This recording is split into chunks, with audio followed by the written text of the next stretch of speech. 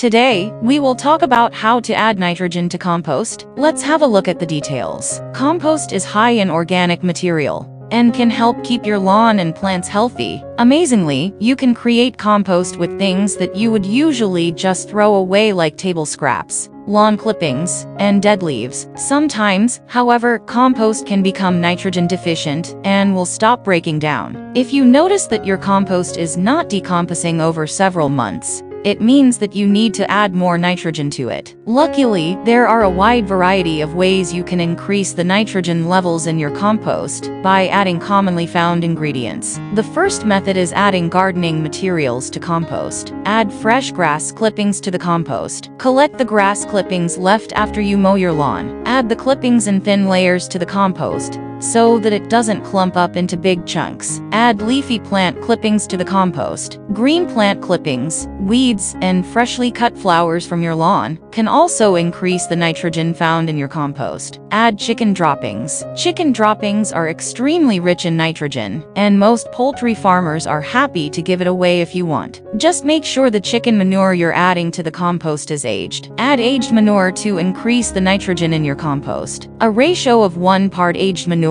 for every 5 parts of carbon material will bring your compost's nitrogen level to a healthy level. Incorporate blood or bone meal into your compost. You can purchase blood or bone meals at home in gardening stores or online. Combine 1 to 2 pounds of bone or blood meal per 100 pounds of carbon material. Pour corn gluten meal into the compost. Read the instructions on the back of the corn gluten meal to know how much you should add to your compost. The second method is adding household waste to compost. Combine coffee grounds into your compost. Add 1 part coffee grounds to 1 part grass clippings and 1 part leaves to create a nitrogen-rich compost pile. Add fruit and vegetable scraps to your compost. Instead of throwing away vegetable and fruit scraps, add them to your compost pile after you're done with ingredient preparation. These are high in organic material and will add nitrogen to your compost pile. Be wary of adding meat, feces, eggs, or dairy products to compost. These compost ingredients may attract wild animals if not covered. Avoid adding pet feces to the compost because it could spread disease. And the third method is creating compost. Lay twigs, straws, and dry leaves inside of a container. Lay 4-8 inches of dry leaves, twigs, and straw on the bottom of a closed container. This carbon-rich material will help aerate the bottom of the compost and help keep it moist. Lay down 4-8 inches of nitrogen-rich material. Use organic material like lawn clippings or table scraps and layer it on top of your twigs and leaves. Continue to alternate layers of carbon-rich and nitrogen-rich material. Spray the organic material with water. The compost materials should remain moist